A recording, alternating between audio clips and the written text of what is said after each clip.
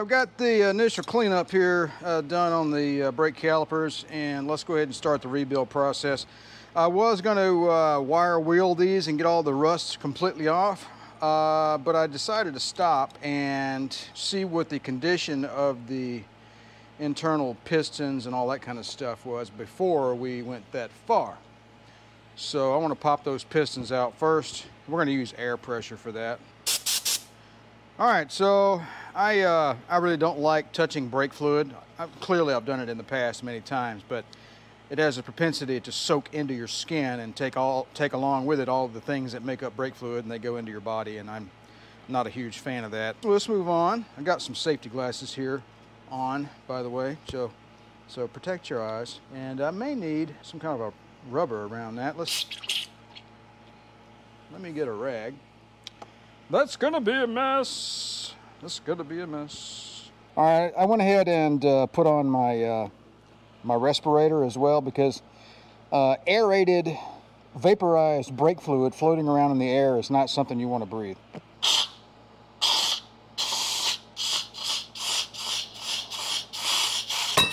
Woo! If you're not blowing stuff up, you ain't doing nothing. You can take that to the bank. That's a good time right there. Let me tell you what. Let's just wipe these pistons off here and just see what we're dealing with. Initial indications look good. I do see some extremely minor rust, but no pitting. Now, there's rust on the end out here, but the business end that does the, you know, the pressure stuff, that's fine. This outward end, I can take the abrasive disc on the die grinder and clean that up. That'll be just fine. Brakes on this old Cadillac, they just weren't, I don't know, they just weren't doing all that well. Can't explain it. They just weren't, they weren't good. Well, they were good, but not as good as they should be. And how does this come out of here? I have no idea. All right, I'm gonna cut this rubber and just sort of get it out of my way so I can see what I'm dealing with here. If you can't see what you're dealing with, you know, what are you doing? You know what I'm saying? How many brake calipers have you ever rebuilt on an old Cadillac? None. This is the first. Yep, so that metal ring is basically, there's a little lip there. I wonder if I can grab it with this seal removal tool. Hey, look at that. Ingenuity is always the best way. If you can't use ingenuity, just hit it with a hammer. All right, cool. All right, trash can for you. What do we got down in here? Ooh, some goodies. We got some goodies. Just a little bit of corrosion and some, probably the reason why my brakes weren't working all that well. So, that's hilarious. Okay, here's the deal. This is what I'm going to do. I'm going to take these out and I'm going to hit them with brake clean, and then I'm going to wire wheel them. Now, none of that is exceptionally exciting, so we'll just do that off camera and we'll be back before you know it. All right, you know, I think you all knew it was going to come to this eventually, right? So let's get a little more aggressive down in the brake caliper cylinders and see if we can't clean this thing up properly.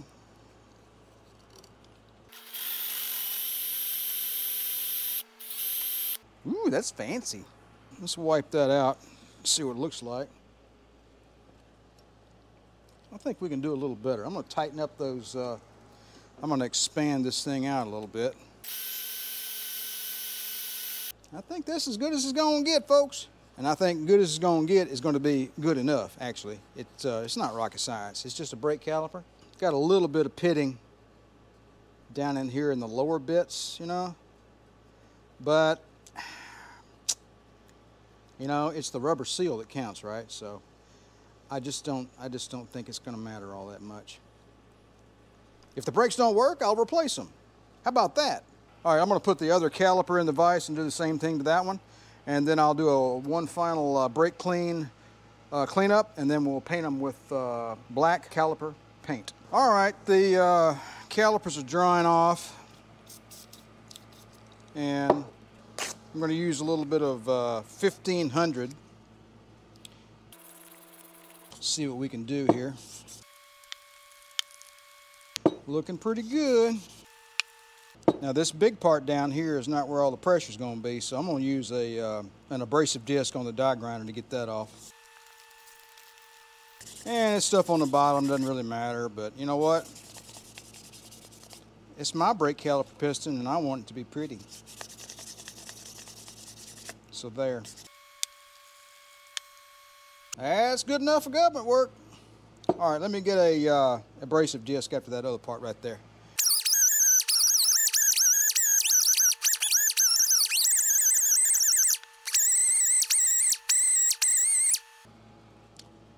Let's see what we can't do about that down inside there. It's actually not important, but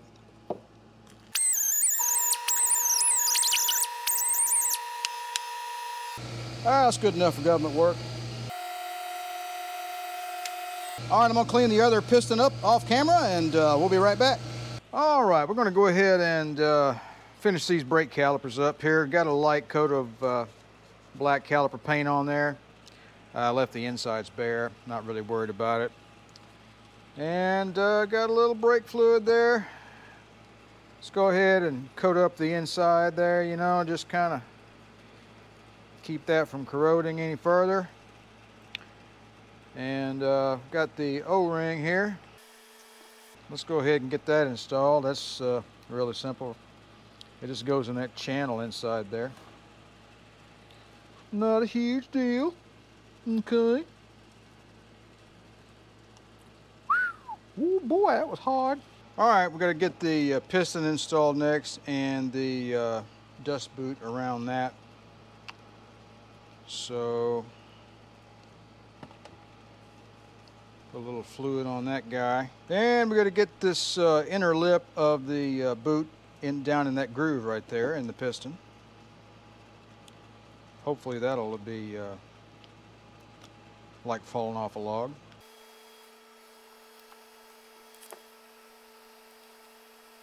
All right, there we go. Now we're gonna bring that up there like, yeah, okay. I'm getting the hang of it. You just hold your horses here. So you slip it down in there until the edge of that thing is in the groove, right? And then you're just gonna ease it up like that, you see? And that's what that'll look like right there, right? And a little more brake fluid in there to be one with the world. What does that even mean? I don't know.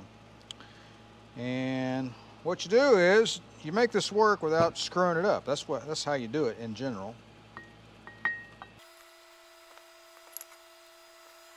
Yeah, my boot slipped on me. All right. Now, what you need is a little bit of mechanical assistance.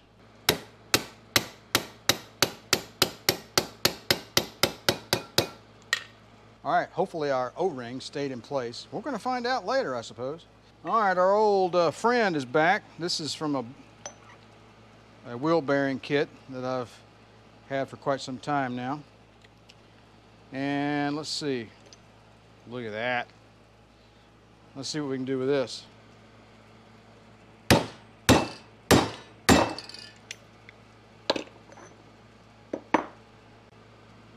Sometimes you got to be more clever than the most averagest bear. We are done with this brake caliper. 1 second. No, we're not.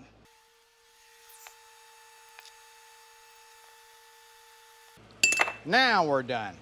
All right, I've got the tie rod in here, or tie strut rod, whatever you want to call it. This is your caster adjustment. So you loosen or tighten this nut to move this thing this way or that way. It'll take your lower control arm, move it this way or that way, and this whole angle like this is your caster adjustment. So this cone-shaped piece of rubber goes up into that recess right there, and I've got the caster adjustment nut as far back as it'll go, and it still doesn't meet up with the holes. So what do? Okay, keep in mind that the rubber on the old strut rod was really compressed. This is brand new rubber.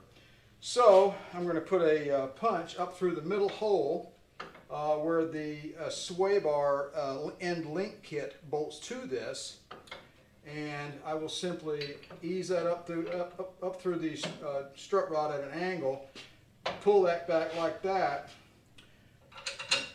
Now you can get your bolts in and get them started. So, you know, not rocket science, but you know, it's something you have to be aware of. So, all right, so I'm going to tighten up these two nuts here to 55 foot-pounds, and then I'm going to adjust the caster back to where it was, just simply by counting the number of threads on the strut rod here. So it's about 15 threads that should be visible here. That'll get me in the ballpark so I can take it to the alignment shop. All right, got both strut rods in there. Let's go ahead and get our sway bar or anti-sway bar or whatever you want to call this thing. I can't recall which way this thing came out of here, actually. Probably like that. Well, let's go with that for now. Well, it definitely went under the oil filter. You know what would be funny would be if I needed to take one of these strut rods back off in order to get this in there. That would be hilarious. But I would not put it past me to do something like that. Let's see here. That needs to go over that hose. Numb nuts. Holy cow, I think we did it. So I got these, yep, up in there. Up in there is where it goes. There we go. Round the fuel line. Up and away. All right, let's see. Let's see. I think it's in upside down. I can't remember. The deciding factor is the hump in the middle. All right, we got that sway bar in there properly orientated. Is that a word? I don't know. So we're going to position our end links here.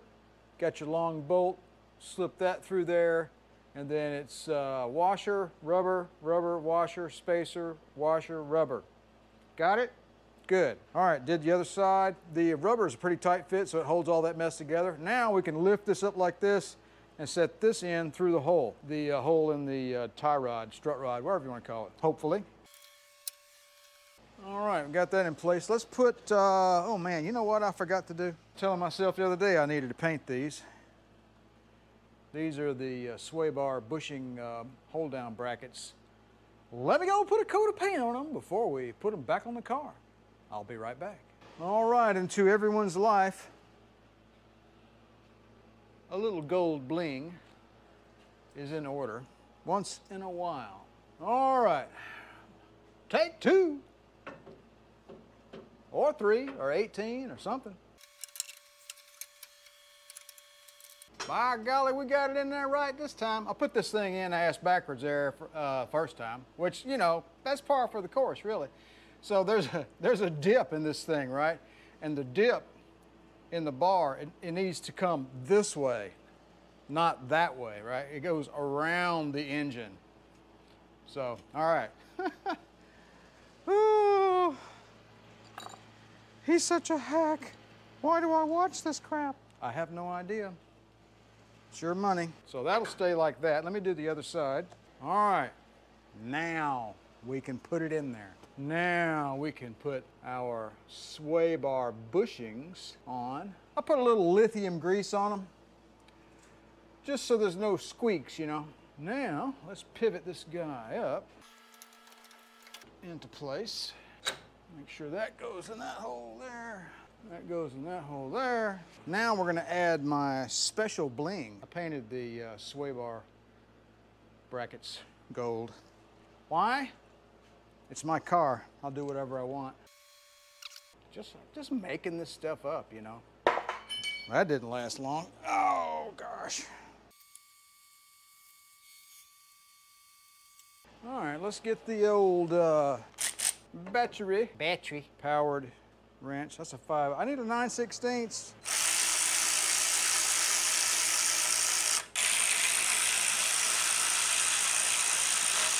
All right, I've minimized the caster adjustment all the way back down this way to pull this lower control arm back towards the front of the car. I'm trying to get this nut to onto the bottom of the sway bar end link, and all the rubber is brand new and very thick. And you know, by the time I get the rubber on, the washer on, I got no threads to put the nut on.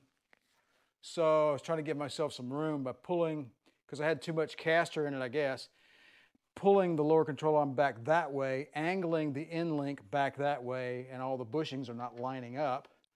And also loosen these bolts to pull this downward, trying to give myself, you know, enough room here to line all this stuff up so I can get the bottom nut on the bottom of this end link. So that's the battle that I'm facing right now. See, because the rubber is shaped a very specific way. It needs to get up in the recess. All right, let's see what that'll do for us. Come on. Basically, it's all about the one end link on one side. It's all about me. You must do everything I want first. I got one thread. Something to hold that down. All right, that's good. All right, I'm gonna try to do the other side off camera. Hopefully it won't be as big of a faff as you. But anyway, so I'm gonna leave these disconnected, get the end links on, and then I'll put the brackets on the frame. Clearly, that is the requirement. So, all right, I'm gonna do the passenger side, and then I'll be right back. All right, I'm gonna get you in here and show you what we did over here on the passenger side. You know, you go to school on something and you get a little smarter. So basically, this end link has to be at the right angle, because this thing, the lower control arm, is at, you know, a slight angle. The holes in the end of the strut rod have indentations in them into which the rubber must set. So I used some tie wraps, or zip ties, if you will, and hooked this around the steering knuckle, and I drew this way to get this angle to line up roughly with the angle of the control arm. And to keep the whole affair tight down, I put some more up here as well to force it down. This one pulls it out, this one pulls it down. And lastly, to get enough threads to start the nut, I put a crowbar on the frame and on top of the bolt like that, and press downward. And with all of those techniques in place, I was able to slip this bolt down far enough, pardon the light, I was able to slip that bolt down far enough. So once I take these tie wraps off, I'm guessing this will be able to pivot upward and I can reattach my brackets. So I'm gonna do that next. Well, all right, we got our sway bar finally installed. Got our end links tightened down. We got our sway bar bushing brackets tightened down. And I must say, I think the tiny bit of gold bling underneath here just kind of, you know, it's a little silly, but hey, you know what? Why not? Plus it matches the color of the end link there. And I touched up the head of the bolts a little bit with the gold paint too. So anyway, I just think that's kind of neat. All right, enough of that. Let's move on with the rest of the project. Oh, one more thing on these end links here. The service manual says to tighten this nut to the end of the thread on the end of the bolt there. So that's what I've done in that case. You just see the end of the bolt flush there with the nut. So that's good enough. This is a lock nut, so one of the threads on the end of the nut has it's just a little bit compressed and it gives a real firm fit, so that's a locking nut. All right, little cell phone camera action here. So got the shock absorbers mounted up there and torqued down into place and mounted it clearly on the upper control arm as well. That's a quickie, not a huge deal. The only thing you have to hold your mouth just right on is lining up the bottom of the shock to get the bolt through there. Consequently, that's the reason why they put a pointed end on the bolt, right? So if you need to shove the bolt back out, you put a center punch on the center of the bolt so you don't mess up the threads. Now we're going to move on to the brakes and so forth. This little rubber O-ring came from right here behind the dust shield, and it was pretty nasty, but there's nothing wrong with it, so I'm going to reuse it. And we're going to take our refurbished dust shields and slip it up in there into place and put 3 bolts in it. All right, starting to look like something. Got the dust shields on there, cleaned up the spindles, got a fresh coat of new grease on there. keep corrosion down. The next thing I'm going to do is go ahead and get the rotors back on the car. I did a preliminary check of the driver's side rotor. I pulled out the outer bearing and it was fine. And I'm just not going to worry about the bearings. I think they're fine. I did the bearings on this thing about 5 years ago. I'm just not going to worry about it. I'm just going to slap them back on there and not worry about it. All right, so up next, we're going to get the rotors back on and start to hook up our brakes as well. All right, following the service manual, as we normally do, when you reinstall this hub, you're going to tighten your nut to 30 foot-pounds while spinning the disc. And then you're going to back it off, and then you're going to tighten it to 6 foot-pounds. And then you'll back off a touch just so you can get the cotter pin inserted. Now, that's according to the book. Could you just tighten it to 30 and then just hand tighten it? Probably so. And that would work just fine as well. So, all right, let's move on. All right, I took the abrasive disc to the outside of the brake rotor after I put a little brake clean on it and got the grease off and everything. It's pretty nasty yesterday. Got the brake caliper loaded on here. And next up, I'm going to put the brake line on. Got the little bracket back in place. And a while back, I bought some brake line at the local parts place. Actually, the old school family parts place. And they had what I needed in stock, SAE stuff. And I bent up a new line here that goes from this bracket here back to the proportioning valve back there. So put the flex line from the caliper to here, and then I'll put this new line from here to the valve back there. I'm going to do that next. All right, we got the brakes all done on the driver's side. Don't forget to put the flex line onto the brake caliper first before you fasten it to the clip up here. Once you do tighten it down to the brake caliper, you're going to insert it through the hole and get it to seat properly. And then there's a spring-loaded clip that's on the back side. It goes into a slot on the brake line, and that holds that nice and tight in place. And then you can tighten up the flare nut on the hard line behind there. So we got a new hard line back there. The old one was just trashed. It was just too rusty, so I decided not to use it. All right, we're all done with the driver's side brake assembly. I'm going to go ahead and do the passenger side, and then we'll move on. All right, and a preliminary check that I like to do on the brakes is just a quick check to make sure they stop properly in the case of an emergency. So what you want to do is spin the rotor like this, and then put your finger on the brake pad. There you go. Test complete. All right, moment of truth. Got this driver's side all buttoned up, and we got the passenger side all buttoned up. Clearly minus the decorative inner dust covers. However, the next thing we're going to do is get the car on the ground with the wheels on, and we're going to tighten up these upper control arm nuts to 75 foot-pounds, and we're going to tighten the pivot bolt on the lower control arm to 95 foot-pounds. I can't really film any of that because I'll be underneath the car and it'll be just a big old mess. The car will be on the ground, so you know, I'm just not going to worry with trying to film that, but that's what I'm going to be doing here just shortly. All right, if you thought tightening the upper and lower control arms would be, you know, just a walk in the park, well, think again. The service manual says do it while the car is on the ground. So that's where we are. And we've got our socket wrench here with an extension. And we're going to go up in there and we're going to grab that bolt on the lower control arm. And we'll put a pipe on that, wedge that against the concrete. And then I'm going to go on the other side with the trusty torque wrench, and we're going to run them up to 95 foot-pounds. I ran the other one up to 90 only because I don't want to, you know, it's all about the rotator cuffs at this point in time, if you catch my meaning. So 90s is that's my number, okay, and I'm sticking to it. All right, I don't have any turkey basting to do, but we do have a little bit of brake fluid archaeology to take care of. So one would have thought that all of the brake fluid in the front portion of the master cylinder would have leaked out already, but I don't know.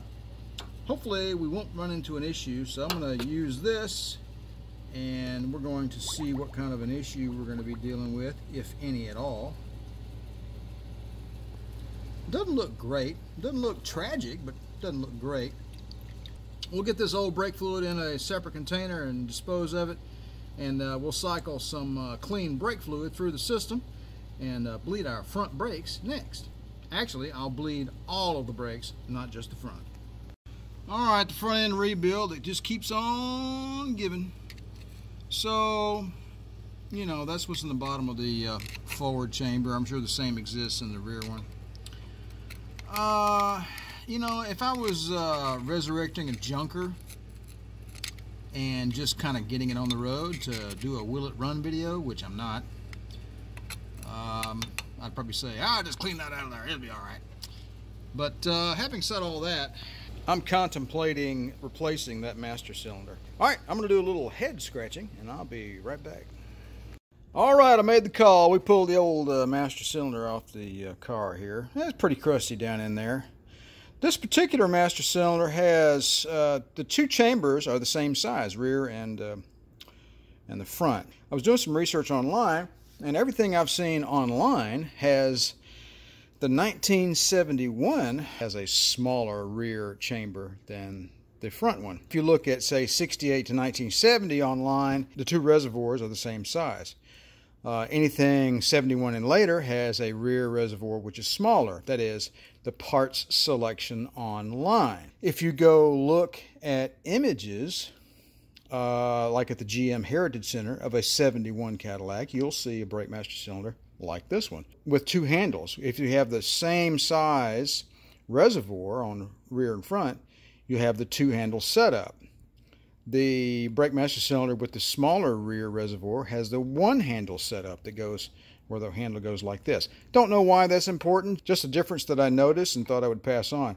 I've ordered a remanufactured brake master cylinder from the local parts house. I'm not sure which one I'm going to get.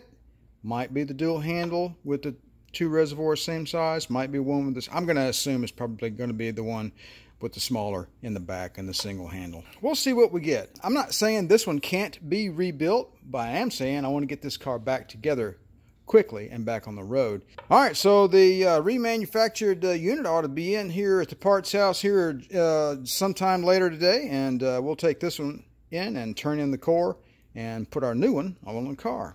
You can see where this has been leaking out the back. Pretty grody, pretty nasty.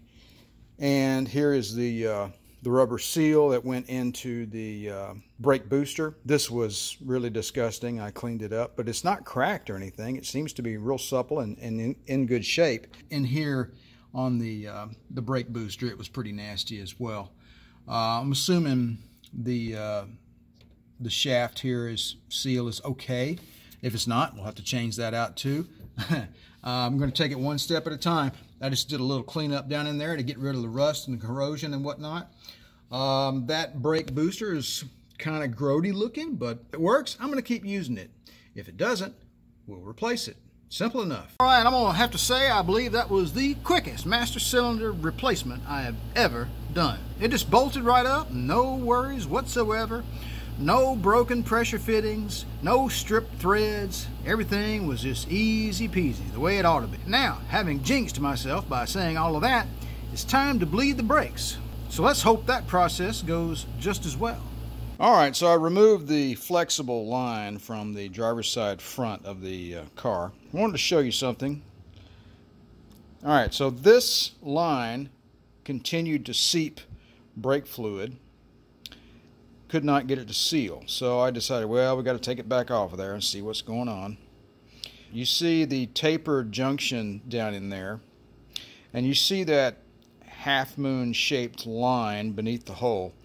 That is the problem. That is the result of a connection which was not symmetrical, if you will. One side of the hard line seated more deeply than the other, and thus the connection was not symmetrical all the way around, and thus you had a leak. This line is now trash. Where does that leave us? I'll show you. So here's the line that I bent up for the job, and I bought two more at the parts house this morning. The one on the left is the line that I bent up. The two on the right are brand new from the parts house. Now, can you spot the problem? This is what I hate about compression fittings. They're either perfect and they don't leak, or they leak. Period. Now, if you're wondering where does my brake fluid go? Well, this is where it goes, folks. This is the kind of stuff you got to pay attention to. All right, you see the hole on the line on the left-hand side? You see how the hole is farther to the left than it is to the right? The hole is not symmetrical within the flare being the outside part. The hole has to be symmetrical. The hole has to be dead center inside the flare. See the other two? They look great. Actually, the one on the far right is the best looking one, so I'll probably use that one. I'll probably bend this one on the right. I'll probably bend that one up and use it. This one here is going to go in the trash can. So these are by AGS, and they're manufactured out of Michigan, apparently. The lines look good, but, well, I'm a little disappointed in the one on the left. Go figure, I grabbed the one in the rack that had the problem. Anyway, just a little heads up on compression fittings. If you've never dealt with them before, this is what you have to deal with. So I've got a new flex line on order. It'll be in tomorrow.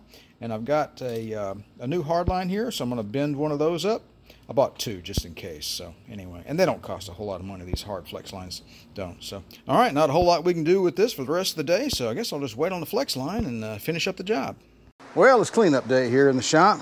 So time to get the old evapo-rust back in its proper place. And seeing how my pump is kaput, we're going to just do a bottle and a funnel and get this back in there and get the top back on that so it doesn't evaporate, because evapor-rust will evaporate. So I've got that going on. This area over here is just in shambles. There's metal dust everywhere. There's grease. There's, you name it. It's just a nightmare. So this is where I rebuilt all the control arms for the Cadillac. So this has got to be tidied up. All this stuff put up and get the this little 2-foot bench back in its little resting place. If you've ever wondered what in the world is up with this ridiculous 2-foot square overbuilt bench with 4x4s for legs, well, believe it or not, it was actually meant to be mobile.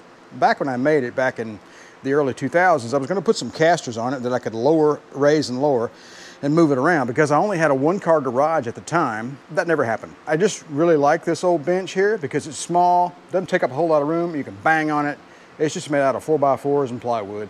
And so that'll get cleaned up and put back in its normal spot. Got to get all the metal filings off of the drill press and get my spare metal back in the bucket.